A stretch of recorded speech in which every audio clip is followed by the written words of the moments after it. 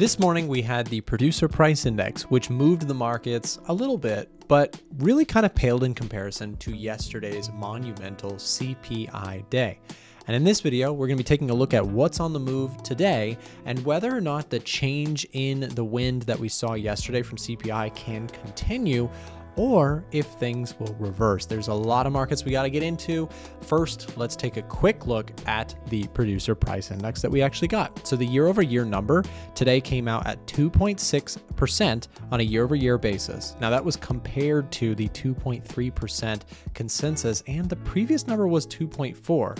Now they also revised the number from 2.2 to 2.4. So what we've kind of got here is a hotter than anticipated producer price index. And sometimes people get confused by what I mean by hotter than expected. Hotter just means a higher inflation rate, right? People say prices, the producer price index or consumer price index is hot if it is coming out higher than anticipated and prices are rising fast. So the producer price index was not necessarily great news today, but let's now have a look at the markets and see what the reaction has been. And as we get into today's video, I do want to also mention today's video sponsor, Vantage. Vantage Markets allows you to trade everything from CFDs for indices, commodities like gold and silver, as well as global indices and currency pairs and so much more. There's a great sign-up bonus that is available down below in the description, but please note that this offer is available only for people outside of the United States. Fortunately for US people, this doesn't apply, but if you're outside of the US looking to trade CFDs, check out Vantage down below. So in terms of a market reaction here, I know a lot of my audience talks about gold or looks at gold a lot. So what we can see here is that on the reaction, initially there was a big sell-off in gold, big drop on this hotter than anticipated PPI print. Now, please note, this is after gold had a huge jump yesterday thanks to the consumer price index. So what's interesting here is not only did it briefly go down, but it kind of shot right back up. Gold buyers seem very, very strong.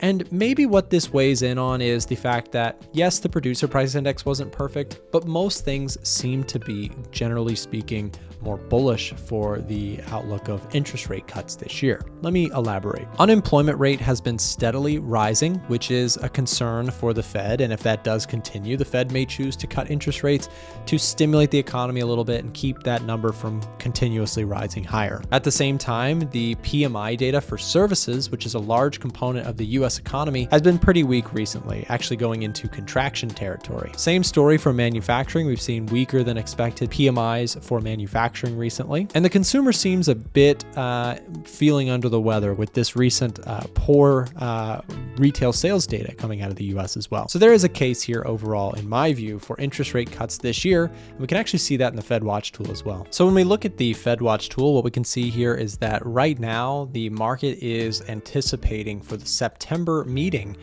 a pretty much 95 plus 96.3% chance that we actually see our first interest rate cut by the September meeting, and a very slight possibility that we see two by the September meeting, which would suggest maybe there's just a tiny possibility that we see a first rate cut in July. I don't think that's very likely, and neither does the market, but it is possible that if we continue to see data rolling in the way it's been rolling in, September is very much potentially the first rate cut that we see. And if we take a look at December, by the way, it's a 99.8% chance that by the December 18th meeting, we will have seen at least one rate cut. Very interesting. We also saw a blip lower on the NASDAQ here, but only to be found buying back aggressively following through here to the upside today. Here's the 4-hour chart. It's big sell-off yesterday, and it seems that there is still demand for technology. If you listen to my thought process yesterday, I did mention that I am still long technology. I am bullish on technology, and so the NASDAQ is still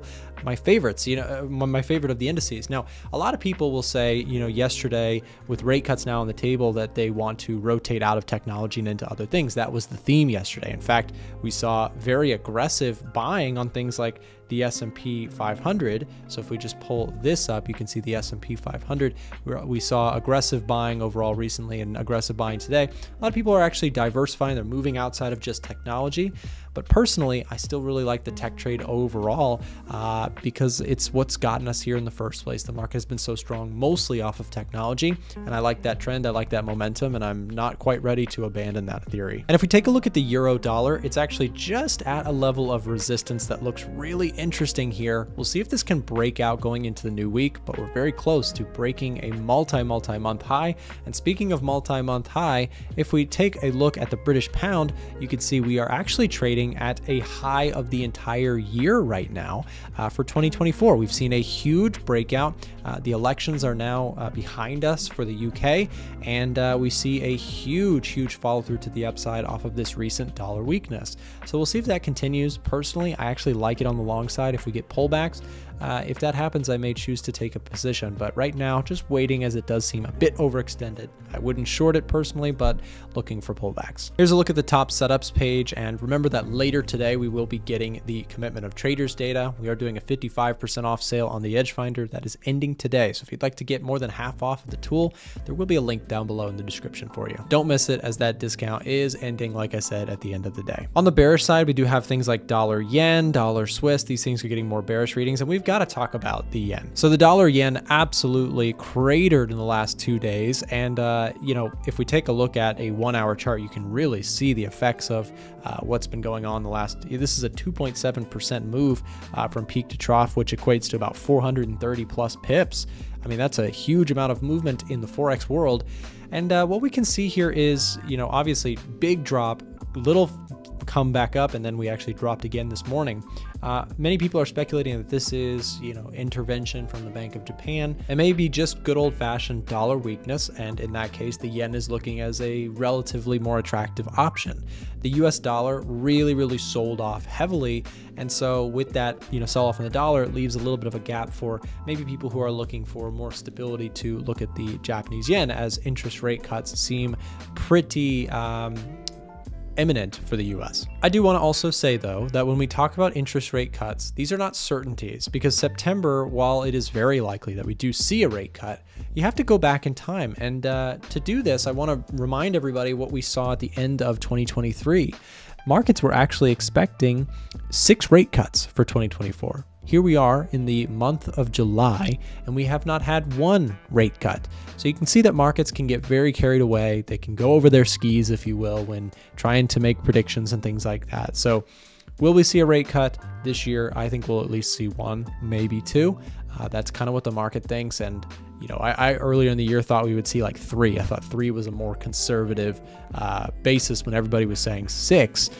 But now I think I've revised my thought to like 2. I think 2 is very appropriate. We are seeing data cooling on both sides. You know, the labor data and the economy is showing some signs of cooling, not weakness, not crashing, but cooling. And on the inflation side, we're seeing some good progress. I hope the content has been helpful to you. Recently, we've been going all out on trying to make these videos better for you guys as an audience. And I do also want to mention, remember that if you're looking for a better brokerage to trade CFDs outside of the United States, consider checking out our video supporter, Vantage. Down below in the description, you'll find some information on that. And remember that our sale is ending today, so don't miss out on the big discount on the Edge Finder as well. Have a great weekend. See you guys next week. If you're looking to improve as a trader, we've got some cool free resources here that I wanted to share as we close today's video. Down below in the description, there is a link to join our Discord channel or our Telegram channel. And we also have our website, a1trading.com, where traders can get access to free course material to help you improve as a trader. Remember, we are also live Monday through Friday on this channel around 9:30 a.m. US Eastern, broadcasting most live news events and that sort of thing. So hope to see you there. And also, we do have a couple videos here showing up on the screen. If either of these seems like it might be helpful to you, then make sure to click here or here, and we'll see you there.